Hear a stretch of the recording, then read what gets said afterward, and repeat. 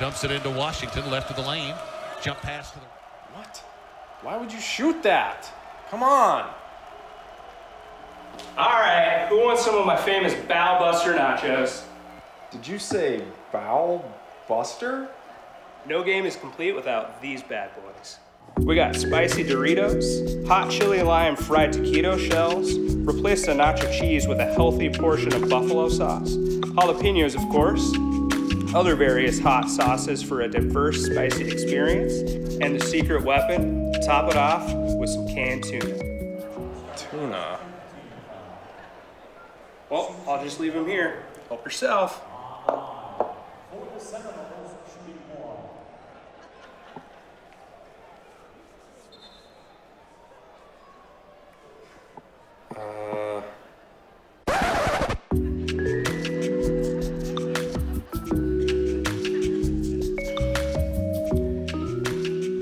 So sometimes you just have to say no. There's moments in life, and yet we find it difficult, we find it challenging. Sometimes we find it so challenging is that we walk through life almost like we're walking through a buffet line, and opportunities come along and situations come and we say yes and yes and yes and yes, and we get halfway down the buffet line of life and realize that our plate is overloaded. There's too much.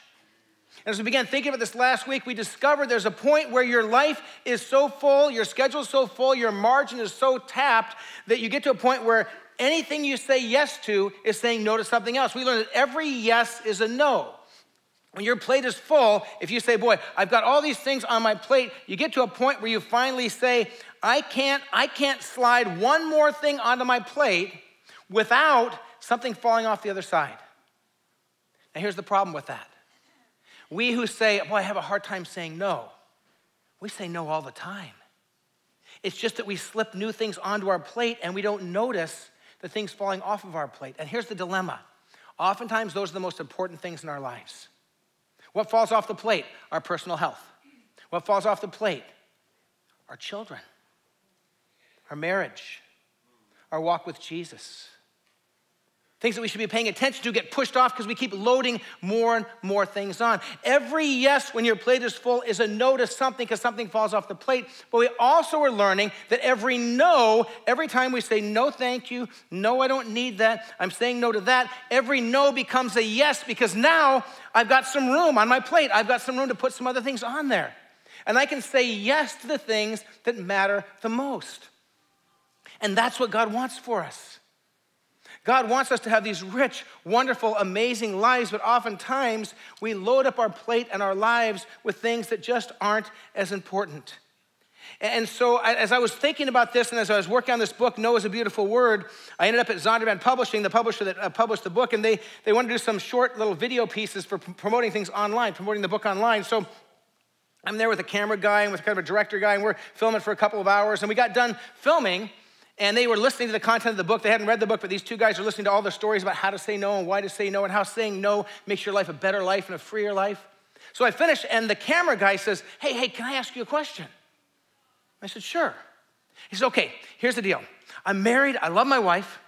We have 2 kids, love my kids. We have 3 dogs, love my dogs. He said, but my wife wants another dog. And I don't. I think we have enough. And what is he saying? I think our plate's full. And then he says to me, how do I tell her no? So I actually said, well, give me just a minute. I opened up the book and there's a section called Know Your Nos, and there's 20 different ways to say no. So I picked 3 of those no's and I said, run your camera. He says, what do you mean? I said, just run it. Then you can have some extra footage or you can just do this to remind yourself of what So I gave him, I said, I just talked like I was him talking to his wife. And I said no 3 different ways. And he said, I could use any of those. I said, do it. So I thought we were done. But then the director guy goes, oh, I got one. See, we all have things we want to say no to. We're just trying to figure out how to do it. So the director guy goes, okay, so I got a church I go to. I love my church. And I got a pastor. I love my pastor. But when my pastor asks me to do things, I sort of feel like it's God asking me. He said, how do I tell my pastor no? And I said, I can't be of any help to that. So, no. I didn't say that. I said, I turned to that same section in the book and I picked out 3 different no's for him and I said, okay, here's how you say no to your pastor. And I walked there and I said, they filmed that too. And I said, I walked through 3 different ways. He says, I can do that. We can say no, we just have to have a good menu of no's. We have to know our no's and know why it's important to say no in those difficult times. If you have your Bibles, turn with me to Matthew chapter 5. In Matthew chapter 5, we have a record. It's actually Matthew chapter 5, 6, and 7. It's the most famous sermon in the history of the world, given by Jesus. He gives it on a hillside, and so it's called the Sermon on the Mount. And in this sermon, Jesus talks about saying yes and saying no. And he says something really important about when we say yes and when we say no. Here's what Jesus says in Matthew 5, 33 to 37. Jesus is speaking, and he says, again, you have heard that it was said to the people long ago, do not break your oath, but fulfill to the Lord the vows you have made. When you say you're going to do something, follow through on it. Verse 34, but I tell you, do not swear an oath at all. Don't say, I swear. Nobody believes you. You have to go, I swear. So they'll finally believe. He says, don't swear an oath at all, either by heaven, for it is God's throne.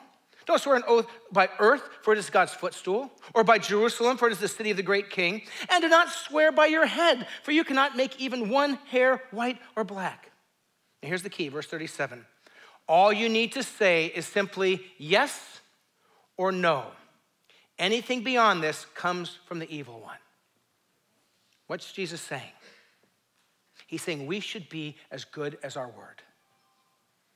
When you say yes, everyone who hears you says, it's going to happen, because they know who you are. Your yes is a yes. And when you say no, people know it's a no. We can't manipulate and get them to flex on that. They've said no. Your yes is your yes. Your no is your no. And anything beyond that is sort of the enemy trying to get us I got to swear and I got to promise because nobody really believes me. I have a guy I know well, and he's an interesting guy. He's the president of a large institution, and for the last probably 10 years, whenever I'd see him, and I interact with him maybe once every couple of years, he'll say, we got to bring you out to our institution. I got to have you speak and talk about this stuff. He said, I'm going to call you. We're going to have you come. And so I said, great, wonderful. So I actually told my assistant, Ramel, I said, hey, contact this institution, check with the guy. He wants to have me come out and do something ministry-wise for them. They don't return the calls, never get back. And finally, my assistant said, I've tried like 4 times. I said, I guess it's not going to happen. No problem. Next time I see him, we got to have you out. It's going to be great. We're going to bring you out. We're going to have you speak. And then nothing happens. By the 3rd time I see this guy, he says, we got to have you out. What am I thinking?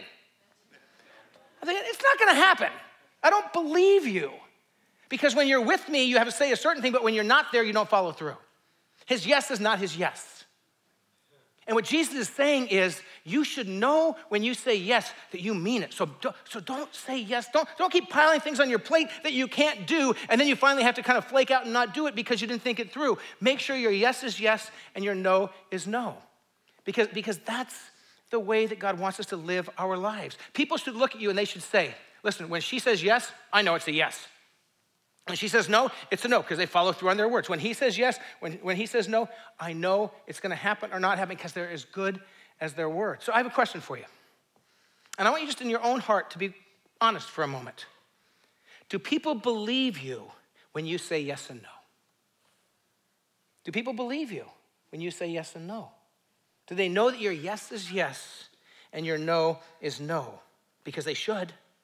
And that's what Jesus is calling us to do, is to make sure that we're think about when we say yes. And Jesus is clear, when you say no, we say no, but mean it when you say it and follow through. If you have your Bibles, turn with me to Matthew chapter 4. If you're still in Matthew 6, just turn back a couple chapters there to Matthew chapter 4. And I want to talk about this idea that no, because it is written. We should say no at times because we know what this book says. When I became a follower of Jesus, I grew up in a non-church home. I didn't know what to say yes to and what to say no to because I didn't know the book. And you say, well, people just know what's right and wrong in this world. No, we don't. We don't. We have to learn. And so this book guides us. And so what I want you to notice is something in Matthew chapter 4, beginning in verse 1, we're going to walk through this passage. I want you to notice that the enemy, Satan, is tempting Jesus. And Jesus is God with us. The enemy is tempting Jesus. And every time Jesus says no, he says these words, it is written. All 3 times. And remember, in biblical times, the way you emphasize something and made it as extreme as you could is you said it 3 times, or you did it 3 times. This is being clear that when evil came 3 times, temptation came 3 times, Jesus responded the same way every time. He actually quoted from the 5th book of the Old Testament, the book of Deuteronomy. And he said, it is written, it is written, it is written. Follow along with me. Matthew 4:1. Then Jesus was led by the Spirit into the wilderness to be tempted by the devil. After fasting 40 days and 40 nights, he was hungry. The tempter came to him and said, gave him a food temptation. If you are the Son of God, tell these stones to become bread. But Jesus answered, read the next 3 words with me, you ready? It is written, man shall not live on bread alone, but on every word that comes from the mouth of God. Jesus quotes from the book of Deuteronomy. He says, the Bible says this, I'm standing on it. Verse 5, then the devil took him to the holy city and had him stand at the highest point of the temple. If you are the Son of God, he said, throw yourself down. And then Satan misuses scripture. And Satan says, for it is written, he will command his angels concerning you, and they will lift you up on their hands so that you will not strike your foot against a stone. Throw yourself down, because Satan says, because the angels will grab you and catch you before you hit the ground. But Jesus answered him, read the next 4 words with me, you ready? It is also written, do not put the Lord your God to the test. Jesus quotes again from the book of Deuteronomy. Verse 8, round 3. Again, the devil took him to a very high mountain and showed him all the kingdoms of the world and their splendor. All this I will give you, he said, if you will bow down and worship me. But Jesus said to him, away from me, Satan. Read the next 4 words with me, ready? For it is written, worship the Lord your God and serve him only. Over and over and over, when the temptations come, Jesus says no, but he bases his no on something, on the word of God. We walk through our lives without an anchor, without a sense of what's right and wrong in our culture. And we need to know this book. We have to believe what this book says. For me, when I became a follower of Jesus, it was this book. When I started reading the Bible, I'd never held a Bible, I'd never read a Bible, I didn't know any Bible stories. Someone gave me a Bible. As I'm reading through it, I'm like, whoa, I gotta stop doing that. Oh, that's wrong? Whoa, I mean, it was like, 16 years old, grew up in a non-believing home. And it was like, wow, there's some stuff I gotta start saying no to, and there's some stuff I gotta start saying yes to. My life was all mixed up. But God's word is written, and it leads us, and it guides us. If you're a note taker, you can write this down. The power of Scripture when we say no. The beauty of the Bible, of Scripture when we say no is this. There's 3 things I want to just quickly mention. When I know the Bible, I know what to say no to. I learned what to say no to when I read the Bible. I didn't know. And what to say yes to. But I know what to say no to. Because of the Bible, I have confidence when I say no. When I say no to something, I can be confident even if it's gonna be a tough road. And sometimes when we say no, it's a tough road. But I can be confident, why? Because it is written. And I know I'm standing on God's truth in a world that says there is no truth. Or every truth is just my own truth, which is even worse than saying there is no truth. I'll just make up my own truth and live my truth. It doesn't work that way. The power of Scripture when we say no is that I have power to say no and live with the consequences. I can say no and live with the consequences. And there are times when we say no to temptation or no to things that we shouldn't be doing, there's consequences. It's difficult and it's costly. When I was about 30 years ago, when I was just starting to get an opportunity to work in doing some writing for a Christian publisher, I had a meeting, my wife and I, Sherry, had a meeting at a Chili's restaurant for about 2 hours, and they had a leader of the publisher and a leader from this big ministry, and they wanted to bring this publisher and ministry together and take all these years of sermon material that they had from this ministry and make small group study guides. And I love Bible studies, so they said, would you and Sherry be willing to write these small group study guides? You take old preaching materials from different people, you shape it into a study guide, and as I'm listening, I'm kind of figuring out, well, about 30% of the work will be from the old sermons that somebody else preached, and about 70% of the work will be our work. Original writing. So at the end of the meeting, the person from the publisher says, now, would it be okay if on the books that there can be about 100 to 120 page books that we would be writing and creating, would it be okay if your name wasn't on it? But we just had the name of the person who did the sermon that you're taking the material from.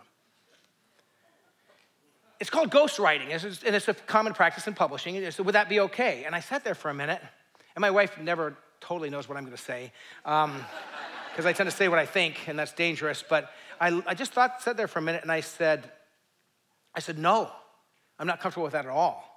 And I said these words, I said, that's immoral. That's immoral. And this publisher guy goes, well, he said, that's a very common practice in publishing. I said, I didn't say it was uncommon. I said it's immoral.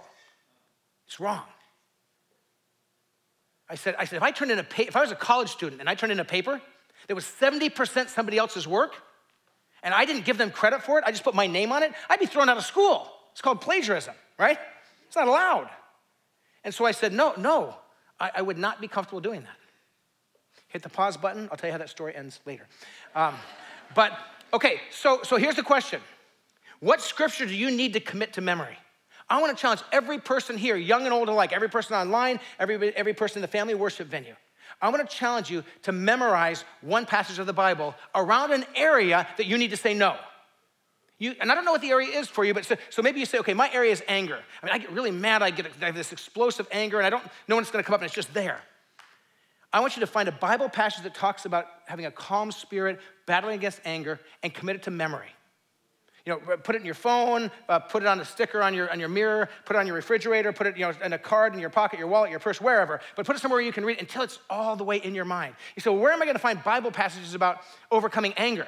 Here's how you find it. You open up your phone, your tablet, your computer, you open up Google, and you say, Bible passages about overcoming anger.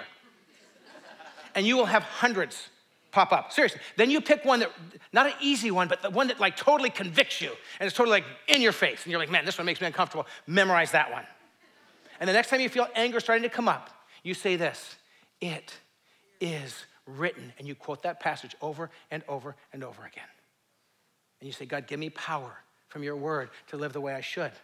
Maybe your challenge is dishonesty. Maybe you're being dishonest in the workplace, at your school, you're cheating on stuff at school. You can get away with it because you're really clever, but you know it's wrong. Google Bible passages about dishonesty or becoming an honest person. You find a challenging, convicting one, you commit it to memory. Sexual sin, gossip, greed, whatever your thing is, I guarantee you there's a bunch of Bible verses about it. Find verses, pick one that really challenges you, one or two of them, commit it to memory, and every time that pops up again, you say, it is written. And like Jesus quoted from Deuteronomy, you quote that passage. And you stand on that passage, and you ask God for power and strength. So in those moments where you have to say no, it's not just that it's just in every situation. It's like, this comes up, no, this comes up, no, this comes up, no, no, no. It's like, you can be more diplomatic than that. You can be more thoughtful than that. So I want to give you, some of the 20 no's that I think will help you. I'll give you a few of them to get you thinking about this. Here's what I call the nuclear no. This is the biggest no I have. Okay, this is the massive, in a moment where somebody's asking you to do something illegal, immoral, totally against who you are, this is my biggest no, and this is what I call it. It's no, never, I'm offended you asked, don't ever ask me again. That's pretty strong, isn't it? You like that? No, never, I'm offended you asked, don't ever ask me again. So well, when would you use something like that? Well, here's one time. I'm walking out of day one of my intermediate German class. I'm going to Orange Coast College right near Newport Beach in Southern California. And a lot of the young women in the class were clearly going to the beach after class because they were dressed in their beach clothes. That's all I'll say. But they were very revealing. And so I'm walking out of this first day of class, and this woman comes up to me I've never met before. She's a student in the class. And this is how she greets me. She comes up to me and she says, Herr Harney, I would like to have sex with you if you'd enjoy having sex with me. I'd never had that offer before. I was younger and better looking than I am now, but still. I just stood there and I'm like, so I said, this is what I said to her. I didn't use those words, but here's the way I worded it. This is my nuclear no. I said, no, I'm not interested in having sex with you. As a matter of fact, I have a girlfriend and I don't have sex with her. And she looked at me in the book, she looked at me like I had just said, I eat kittens as a delicacy. Which I don't, it's a metaphor. But she looked at me like, what's wrong with you? You know, are you crazy? And she said, why? I think she was asking why I don't actually have sex with my girlfriend. I said to her, actually, I'm kind of a new Christian. I'm a follower of Jesus. And I said, I believe that he has a plan for our sexuality. It's in a covenant of marriage that's between a man and a woman. It's not with strangers. And I said, so I'm following that as the way I live my life. And guess who never asked me if I wanted to spend time with her again? You know? But you all know the sad part. I'm pretty sure before the day was over, she asked somebody else. She was a broken person. And I don't want to contribute to that brokenness either. But sometimes you say, no, never. I'm offended you asked. Don't ever ask me again. For some of us, here's the question. Where do you need to speak a stronger and bolder no? For some of you, people ask you to do things you know that are wrong. And you're like, oh, yeah, no thanks. Or, oh, I don't know. And you got to look and say, no, you know what? That's not who I am. That's not my character. And you don't ever have to ask me about that again. Because the answer is always going to be the same. The answer is no. There are times where you have to bring that strong of a no. But there's other kinds of no's. How about this one? No, can I tell you why? No, I can't, but let me explain. No, but let me explain. And then you kind of walk through the reason behind it. I gave that no probably 24 times to people at Shoreline Church. Over a decade ago, I was coming to Shoreline, working with Howie Hugo and working with your church, with the leadership team, and getting ready to transition. Howie was going to be leaving as the pastor. The church was looking for a new pastor, and I was kind of helping the church in that process. And as I was doing that, people kept coming to me and saying, well, why don't you just become our pastor? And each time I'd say, no, let me tell you why. I'm working on this thing called organic outreach. I'm writing these books. I'm doing this study. And I really believe that this work needs to be done because I think it can impact, I thought it was going to impact thousands of churches. Now it's impacting tens of thousands of churches by God's grace in partnership with all of you. We're impacting churches all over the world. But I said, no, because I got to finish writing these books and I've got these other commitments, I have to say no. But I'm glad to help you and Howie and the church get ready for your transition. And then I'd come back 6 weeks later and do some more work. Somebody else would say, oh, why don't you become the pastor? I said, well, no, but let me explain. And I explained it over and over and over again. Remember one time I was at Turtle Bay with Pastor Dennis, and Pastor Dennis said, Kevin, I really think you should be open to being our pastor. And I'm not going to tell you whether or not I ended up taking the call eventually. I'll keep that secret. But Pastor Dennis actually said to me, he said, I really think you should be open to it. And I said, well, I'm very open, but every time I pray about it, God's saying no because I have to finish this other work. Well, this went on for almost a year. And at the end of that year, I'd done most of that work, and then the door was open. But I remember when Pastor Dennis told me that, I said to him, Dennis, listen, I'm not going to do it because of these reasons. And he said, okay, well, we'll be patient because you're going to come be our pastor. And I thought, well, good for you, Mr. Smarty Pants who knows everything. And he was right, but it was a matter of God's timing. No, can I tell you why? And if you explain the why, it takes away the mystery for a lot of people. Here's another kind of no. They're what I call risky, hard, and dangerous no's. There are times when you're going to say no, and you're in a situation, and you look at it, and it is written, and you know in your life, and you're prayerful, and you think about your life, and you just go, I got to say no. And you say, this is going to cost. This is going to hurt. They're not going to understand, or there's going to be a consequence. And sometimes that's the way it is. And for those of us that just can't handle that, we just keep saying yes and piling things on the plate. But there's times where you have to say no. I remember my wife, Sherry, when our boys were quite young, Sherry had her first opportunity to do a major publishing project. And she was working out of the home, raising our 3 boys.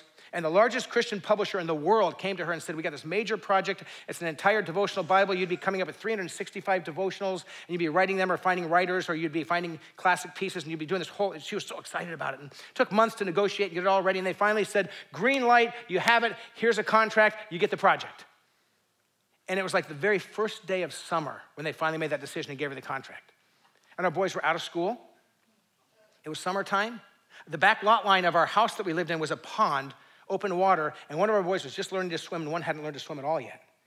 And Sherry had to go, okay, my boys and summer outdoors playing and having fun and their mom being available, or my boys trapped in the house as I write 8 to 10 hours a day.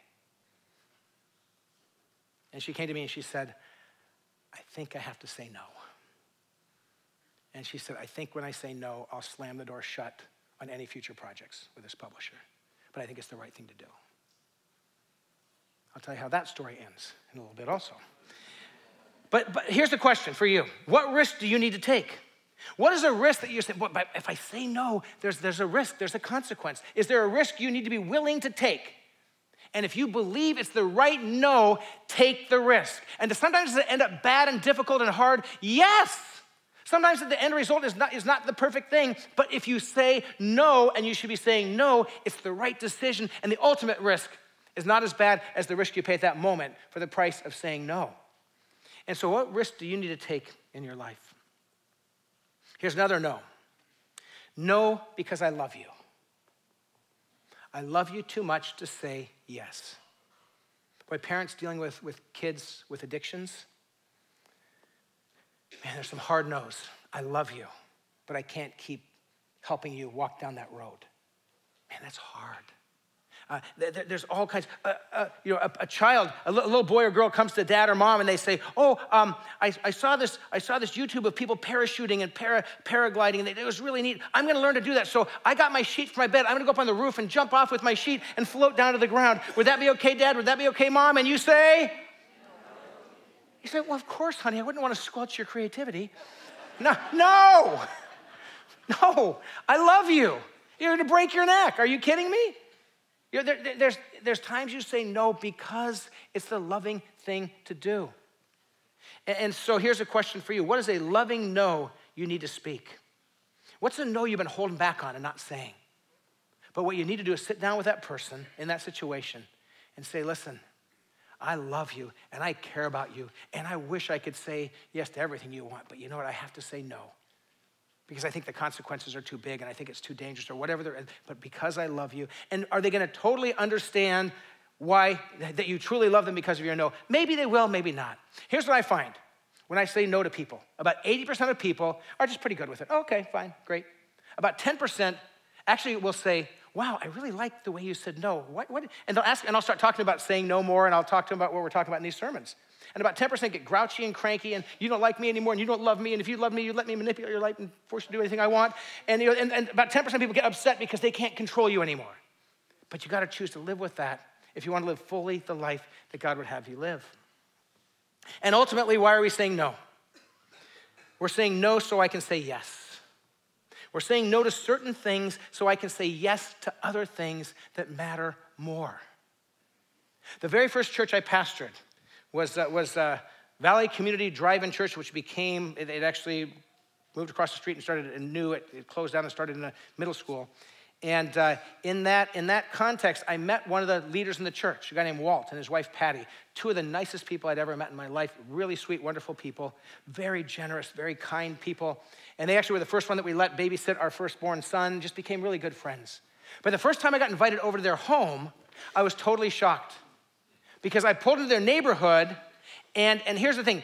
Walt and Patty both worked for a massive defense technology company, and she actually did all the technical stuff on all the wiring and electrical work for the space shuttles. I mean, it was like super high tech, and I knew that they both had really good incomes. And so I drive into their neighborhood. They gave me the address. I drive in, and it's a trailer park. And I pull into this little, nice, well-kept, two-wide trailer. Now, I'm embarrassed to say this. I'm a young pastor at the time. I'm in my 20s, but I'm thinking to myself, why are they living? Nothing wrong with living in a trailer park, but I'm looking going, I just knew they made really good money. And I'm thinking they would live in a big, nice house. And so I walked into their place, and it was a really cute little place, and they had one child, and they both worked full-time. Their child was grown up, and so I didn't say anything for about 3 or 4 months, but finally I got to know Walt enough to where I finally had a one-on-one conversation. I said, Walt, can I ask you a really weird question? And he said, sure. I said, you and Patty make pretty good money. He says, oh yeah, we do really well. I said, so this may sound terrible, but why do you live so simply? Why don't you live like in a bigger, nicer house? And he just totally, sincerely, from the core of his heart, and this humbled me as a pastor. He said, we decided years ago that we're gonna say no to almost every new thing we could do so we can give away more for the work of Jesus, because that's what brings us the greatest joy. And I sat there as a pastor, and I was humbled, because I thought, I don't think that way. I always think, what's the next upgrade I can do to maximize and leverage everything I have? But and I watched them for over 10 years say no, no, no, no, so they could say yes, yes, yes, yes to the things of God. They inspired me. When we say no, we can say yes to what matters most. The publisher that Sherry and I said no, we would not ghostwrite for, and we would not write these study guides if they didn't put our name in it, came back about a month later and said, okay, here's what we'd like to do. On the cover of each of these studies, we'll put the name of the person who preached the sermon, because they're big famous pastors, and inside we'll put their name, and then in smaller print, with Kevin and Sherry Harney. Is that good enough? I said, that's fine, because it's honest. And I'm just looking for honesty. And we've ended up writing over 100 studies in the last 30 years. And every one of them has our name in little print. Not as big as the other person, but it doesn't matter, because it says, hey, they were part of this. When I said no to the woman outside my German class, At the time I was memorizing 1 Peter, and in 1 Peter chapter 1 it says, be holy therefore as the Lord your God is holy. When I said no to her, I said yes to the God who is holy, holy, holy, and wants me to live more like Jesus. I also said yes to the woman I would marry one day, Sherry. And I think I said yes to giving some dignity to this woman who was so broken she'd throw herself at the feet of any man that she didn't even know. Those no's are powerful yeses. When Sherry said no to the summer project that started the day summer began, they came back and said to her, well, Sherry, that's what we like about you. You have your priorities straight. And they said, can we hire someone to work with you, and they'll do all the research and background and data entry, and you just do the fun part of creating the writings and getting all the writings, and we'll pay you the same, and you can do less work. Praise God for a yes, but it doesn't always work that way, but Sherry could never experience that incredible yes if she hadn't said no and taken the risk, right? When I said no to Shoreline, about 24 times over that year, I got to say yes at the right timing. And I love this church. And the work I did that year in getting all this stuff together for organic outreach, we now together as a congregation are sharing around the globe. We heard a pastor here a week or two ago say that he's trained, 350 or 650 pastors in India. That no allowed us as a church to train him so he could train 650 people. I thank God for so many of the no's that I've said, because they unleash a better yes for the glory of God.